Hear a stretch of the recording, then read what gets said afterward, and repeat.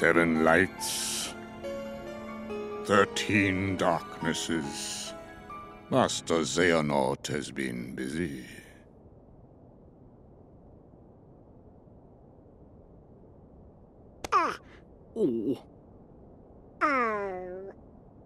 Aw, Sora. Don't tell me your heart's sleeping too. No, Mickey.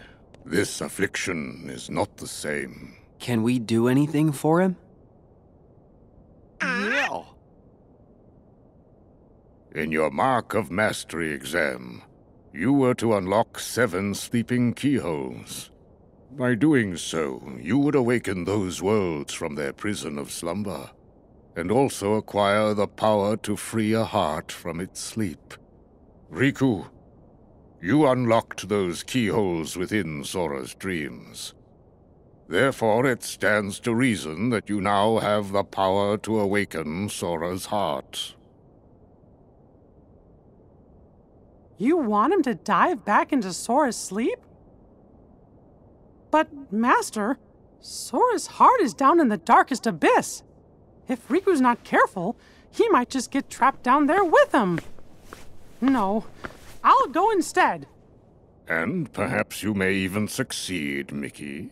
But there is no denying Riku stands the better chance, having dived into Sora's heart as long as he has.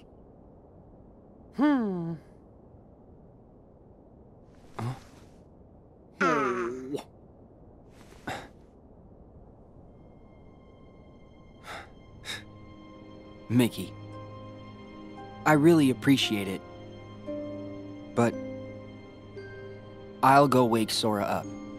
Riku! Look at his face, sleeping like nothing's wrong, like there's nothing to even worry about. He's always been like that.